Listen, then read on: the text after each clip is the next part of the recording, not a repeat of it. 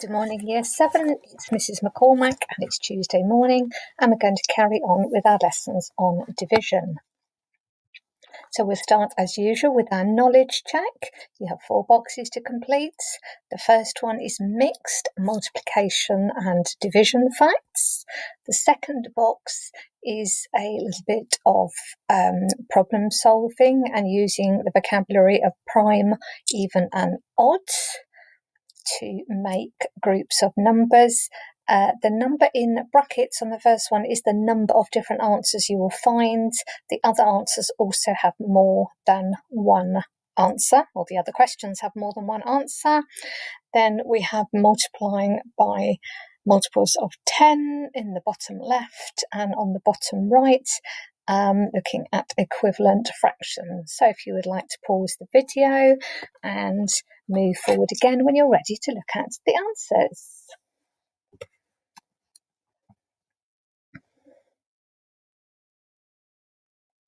Okay, if you're ready, I'm going to move on to the answers now. So the first box is straightforward. Facts from your multiplication tables. And by the way, well done, all those of you that are practicing on TTRS, keep going, it's fantastic. Let's have a look at the second box. Okay, so you have the digits 1, 2, 3 and 4, and you have to use those digits to make various numbers. In the same number, you may not repeat a digit. So a 2-digit prime number. So the choices you have are 31, 41, 13, 23 and 43. Okay, so there are 5 different prime numbers that are 2 digits that you can make using those digits. Remember, you know it will have to be an odd number, as 2 is the only even prime number.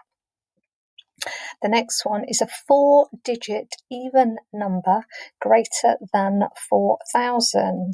So this time there are 2 different choices. As it's greater than 4,000, you know the first digit has to be a 4. That's the only way we can be greater than 4,000. It's an even number, so if the first digit is 4, then the last digit, the 4th digit, has to be a 2.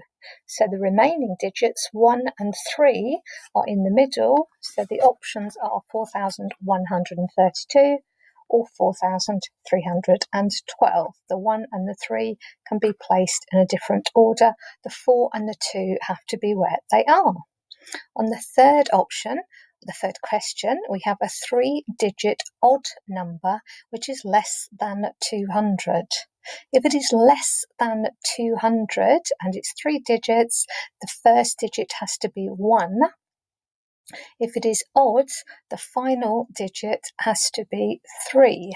So your choices are 123, 123 or 143, 143. Multiples of 10. Remember, 10 squared is 100, 10 cubed is 1,000, and as yesterday, we are moving the digits to find the correct place values. All of those have the digit 4, but we are multiplying to change the place value of the 4, the value of the 4. And last of all, equivalent fractions. You should have noticed a pattern there. Be careful you didn't get caught out on the bottom row because they were not doubling each time. The pattern was, there wasn't a pattern. They were just all equivalent to 1/2, but there wasn't actually a pattern there. But you can see that 1 is half of 2, 3 is half of 6, 5 is half of 10, and 10 is half of 20. Okay, if you need a bit more time to tick and fix, please do so. If there's anything you're not sure about, please stop and have a think, or go back to your booklets and see if you can work out where you've gone wrong. So let's move back to division. Now, today we're going to look at division with decimals. Before we start, I would just like to remind you all of a couple of things. You need to be putting all your work on paper each day. This cannot be done by typing it up. You need to have your work on paper. It's fantastic, those of you that take a photograph and post it. Some of you may not be able to do that, but please, for each lesson, you should be taking notes and writing down all the key facts to help you with your work, exactly as you would if we were in class. As some of you are racing through the videos and not actually stopping and listening. You really need to play the whole video. The lesson is designed to be about 50 minutes long. Some of you are completing it in 5 minutes, which tells me that you are not giving it the effort you should. Well done to those of you that are doing a fantastic job and going through the complete video. Well, thank you to those of you that do see the MCQ codes in the video. One last little reminder, please remember, if you put the MCQ password codes on or in the comments, you're really not being kind to your friends. It is not helping them learn by telling them the password. They need to go through the video themselves or they won't be learning. And if you go through the whole video in less than 50 minutes, then I know you are rushing. So you should take about 50 minutes to do the whole thing. And if you have done that, then you will be getting high scores on your MCQ, which you should be really, really proud of. So we're going to smash this today. Let's move on. Paper and pencils at the ready. If you haven't got paper and pencil or pen, then please stop the video and go and get one now. So 68.65 divided by 5. So, as we have been doing over the last week or so, we have our bus stop. The number we are dividing goes inside the bus stop, and the number we are dividing by goes on the outside. So, how many times does 5 go into 68.65? Now, yesterday we looked at the hidden decimal points that all integers have. We know that 35 is the same as, has the same value as 35.0 or 35.00. And we smashed division using that yesterday. So today we're actually going to look at when we are given a value that's a decimal to start off with. And that's very, very common, obviously, when we're doing money. So we do this exactly the same as we have been doing. How many times does 5 go into 6? It goes 1 time with a remainder of 1. How many times does 5 go into 18? It goes 3 times with a remainder of 3. Now, what we have to do now, as we did yesterday, is we must put our decimal point lined up in our answer as well as in the question. So we must place our decimal point lined up. We carry on as before. How many 5s go into 36? The answer is 7. 7 5s are 35, so we have a remainder of 1. How many 5s go into 15? And the answer is 3. There's no remainder after that, so we've got our answer 13.73. Now we're going to do one more of these, but we're not going to spend a lot of time because you smashed this yesterday. Okay, 60.8615 divided by 5. So this one isn't money because we have 4 decimal places, 8615. But the method is exactly the same. Bus stop, the number we are dividing goes inside, and the number we are dividing by goes on the outside. So how many times does 5 go into 60.8615? We continue exactly as before. How many times does 5 go into 6? Once. Remainder 1. How many times does 5 go into 10? Twice, with no remainder. We need to put our decimal point lined up above the decimal point. Okay, now how many times does 5 go into 8? 1 time with a remainder of 3. How many times does 5 go into 36? 7 times. 7 5s are 35, so there's a remainder of 1. How many times does 5 go into 11? Goes into 11 2 times. 2 5s are 10, so again there is a remainder of 1. How many times does 5 go into 15? Goes into 15 exactly 3 times. So we know our calculation is finished and our answer is 12.1723. Now this is basically the same as what you were doing yesterday. So I think we are going to go straight in to doing a you do. There are only 4 questions. So I would like you to have a go on paper at these 4 questions. Again, we have exactly the same type of questions as before, but this time we are starting with a decimal number. I have just noticed, looking at question 3, that the decimal point doesn't appear to have printed.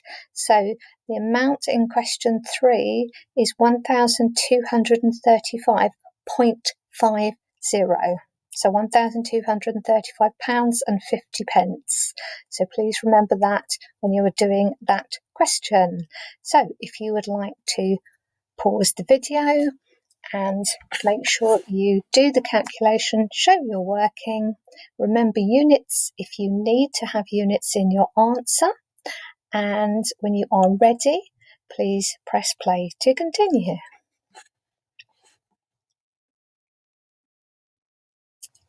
Okay, so when you are ready, we will move on to look at the answers. So the first 2 are just numerical, so we don't have any units of measurement. Question 3, remember there was a decimal point in there, and the answer is in pounds.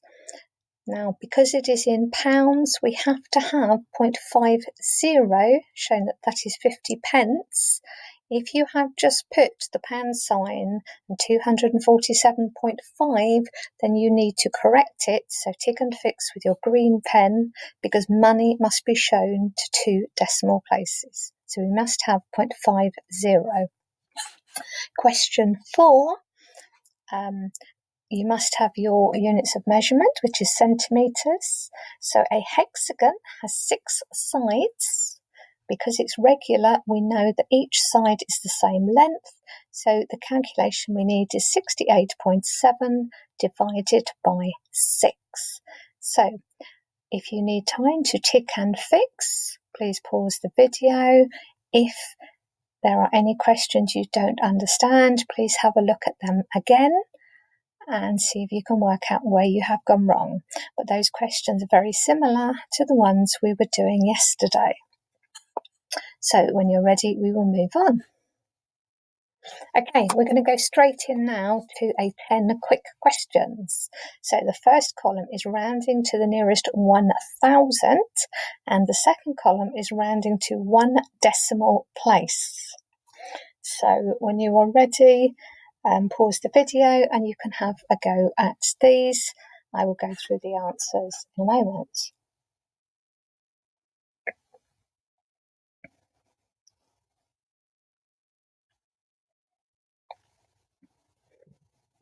Okay, we're going to go and look at the answers. Remember, 450 to the nearest 1,000 will round down to 0.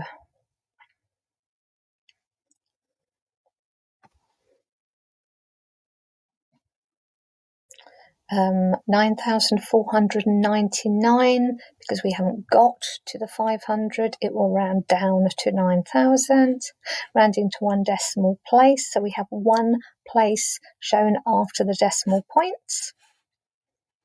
So 5.99 has to go up to 6. The correct answer there is 6.0. If you have just put 6, then the answer is wrong because you have not shown 1 decimal place. The correct answer is 6.0.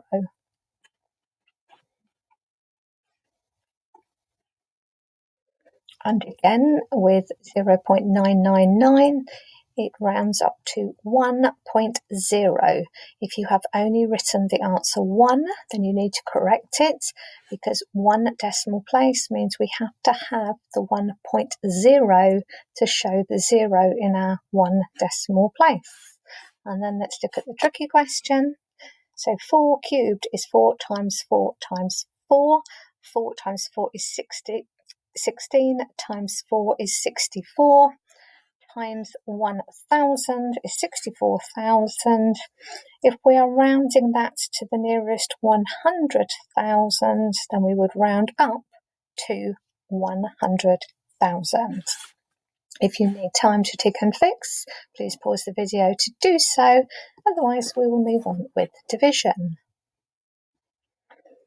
Okay, so we're going to look at some division calculations and think about what is the same and what is different. So 86 divided by 2, 8.6 divided by 2, 86 divided by 0.2, 8.6 divided by 0.2. So I'm just going to give you a moment to have a little think and see what is the same about those 4 calculations and what is different about those 4 calculations.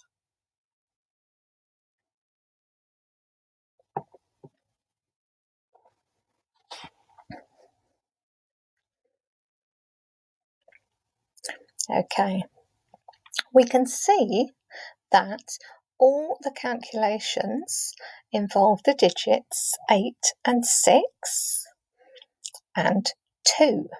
However, the digits are shown with different place values, so they have different values. 86 is not the same as 8.6, but it is related to 8.6. So the first 2 questions are both dividing by 2, but we are starting with a different number. The second 2 questions, again, we are both dividing by 0.2. 0.2 again is similar to, but not the same value as 2. So let's see what these differences make, or what difference the differences make. Let's look at them one at a time. So the first question, 86 divided by 2. Now you know how to do this. We could represent it in this form. We can do a calculation and the answer is 43. You can probably do that one in your head. Nice and straightforward. Let's look now at 8.6 divided by 2. Can we do that one? We can. We can do exactly the same using our bus stop method. We just have a decimal point.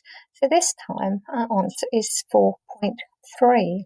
It is 10 times smaller than the top question, because 8.6 is 10 times smaller than 86. Let's look at the third question, which is where it gets to be interesting. Now I can represent this as a fraction, but I have my denominator as 0.2. I don't want to have a decimal as a denominator. I need to make that an integer, a whole number, so that I can complete a bus stop division. So what do I have to do to 0.2 to make it into an integer, a whole number? I multiply it by 10. 0.2 times 10 will give me 2. So I'm going to multiply the 0.2 times 10. But we know from work we've done on fractions that if we multiply the denominator by 10, we must multiply the numerator by 10. Whatever we do to the bottom, we must do to the top. So 0.2 times 10 gives us 2. 86 times 10 gives us 860. So I can rewrite my fraction. Both of those have exactly the same value, but I've got rid of that tricky 0.2 at the bottom, and I know how to divide by 2. So I can use my bus stop, 860 divided by 2, and the answer is 430. By getting rid of the decimal, by multiplying by 10, I've got rid of the decimal, so I'm now dividing by 2. But whatever I do to the bottom, I must do to the top. Let's have a look at the next question. 8.6 divided by 0.2. So again, I have that 0.2 that I want to make into an integer. So again, I need to be multiplying by 10. Let me write it out as a fraction. 8.6 divided by 0.2.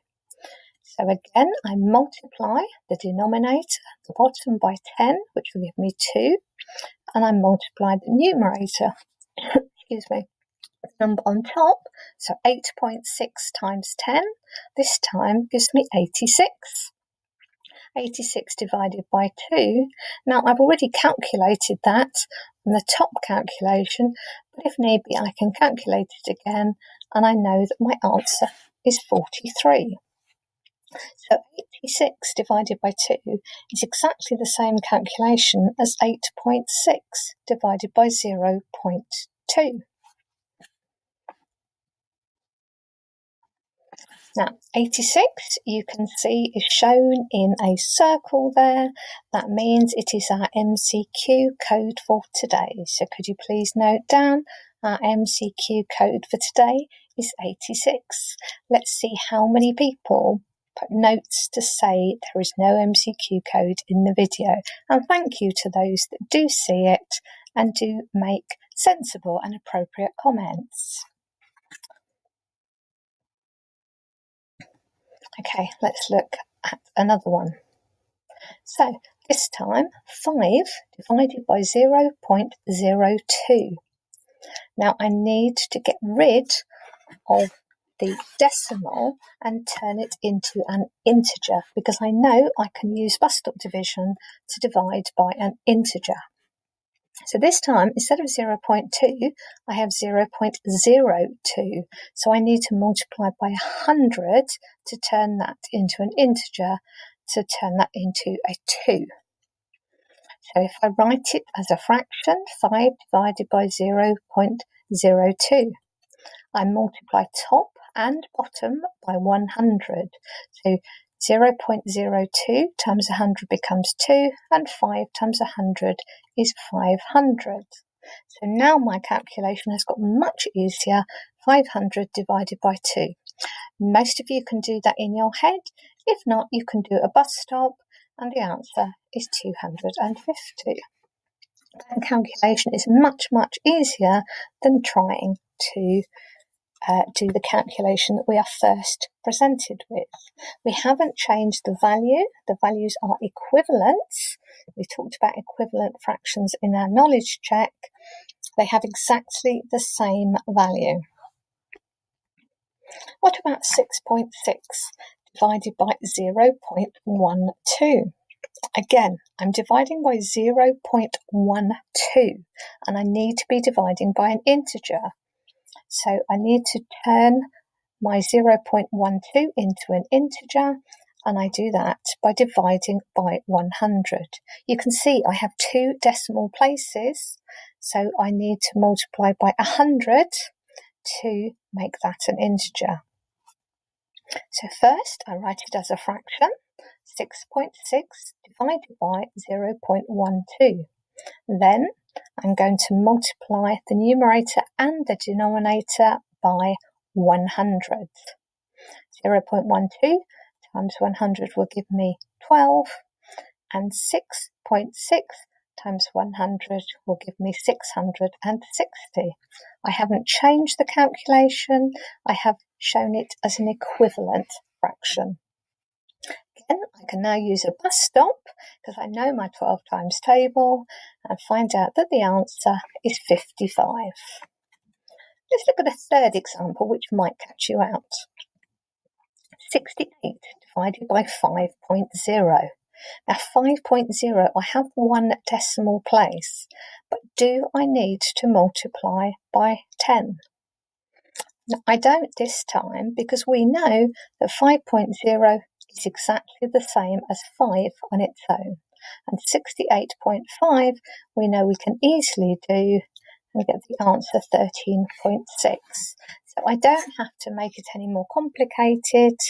5.0 is exactly the same value as 5, so therefore I can just complete the calculation. So it's okay to have a decimal on the top of my fraction, my numerator, but I must always have an integer, a whole number that I am dividing by. So the number on the outside of the bus stop, the number I'm dividing by, always has to be an integer, a whole number. Okay, so if you read the instructions at the top of the page, I have asked you to write the equivalent calculation. Do not calculate the answers.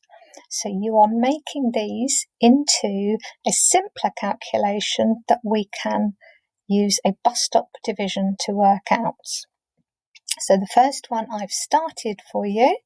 So we're going to multiply the top and bottom by 10 and then express that as a simpler division. So if you would like to pause the video and see if you can write these out as an equivalent calculation. So please leave your answer in linear form, so as a line rather as a fraction. Let me say that again, as a line rather than as a fraction. Do not calculate the answers. We are simply finding the equivalent calculation. So making it ready to be used in a bus stop, but not actually finding the answers. So exactly the same as on the previous page. If you need to just go back and check, please do. Okay, so if you would like to pause the video, and when you're ready, we can move on.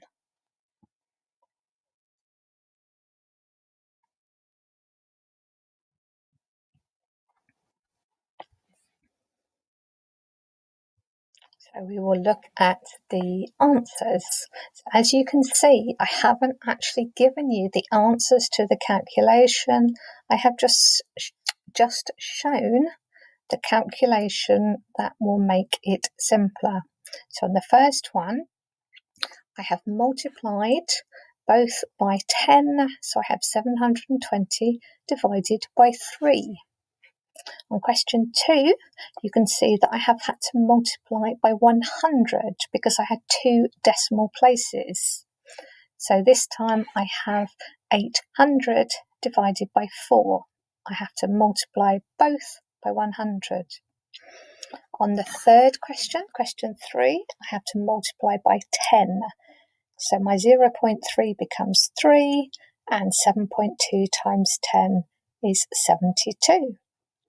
Question 4, I'm dividing by 0.03. There are 2 decimal places, so I have to multiply by 100 to make that 3. If I multiply 7.02 by 100, I get 702. Question 5, I'm dividing by 0.4, so I need to multiply by 10 to make that 4. If I then multiply 0.32 by 10, I get 3.2. Question 6, I'm dividing by 0.06. I have 2 decimal places, so I need to multiply by 100 to make that an integer, to make it 6. If I multiply 72 by 100, I get 7,200. Question 7, I'm dividing by 0.3. I have 1 decimal place, so I need to multiply by 10. So 0.3 times 10 gives me 3. 7.02 multiplied by 10 gives me 70.2.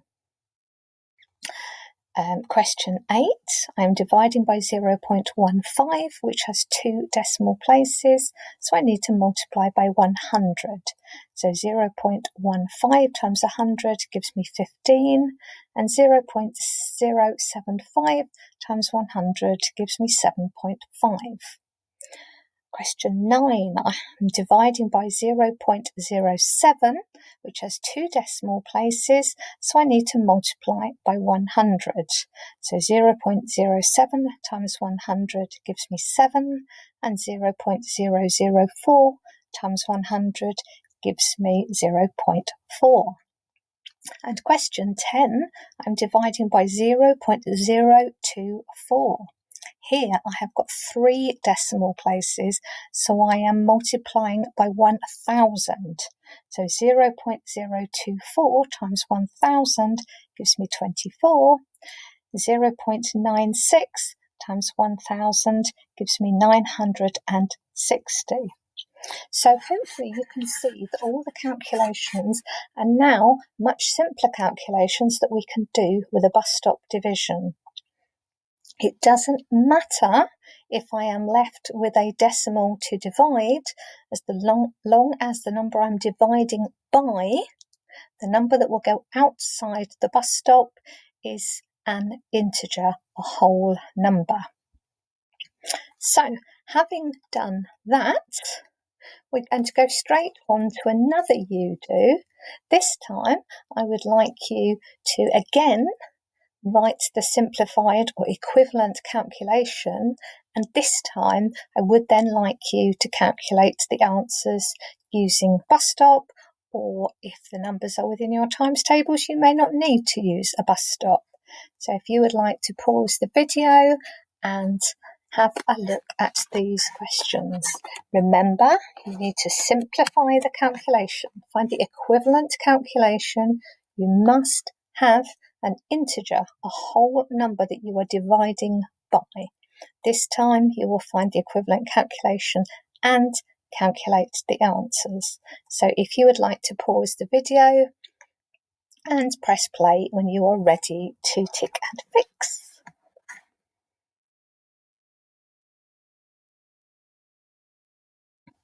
Okay, we will move on to look at the answers.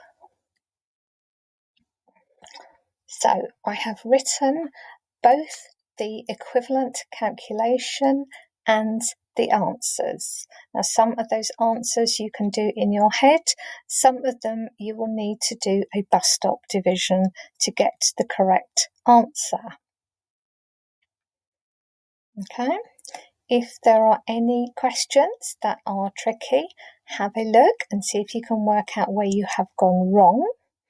If you are still finding it tricky, go back to the previous page and look at the equivalent calculations. I know you have absolutely smashed bus stop division, so I know once you have the calculation, you will be able to find the answers. So what you have done here is you've taken some quite tricky looking calculations and you've managed to work out the divisions. So well done, that's absolutely amazing. So if you need to pause the video to continue tick and fixing, please do so. If not, let's see what's next. Okay, so before we stop, I'm going to leave you with some challenge questions. Now there are 4 different questions there, and we will look at the answers of them tomorrow. If you wish to do them, I would absolutely love to see your workings. So it'll be fantastic if you can take photographs and post them. You don't have to do them, but I know you love challenging yourselves and are really up for doing some really tricky questions. So it will be lovely to see some photographs of some work or some comments about these in the comment section. Other than that, I will leave them with you. Have a lovely rest of the day, and I will speak to you again tomorrow. Goodbye.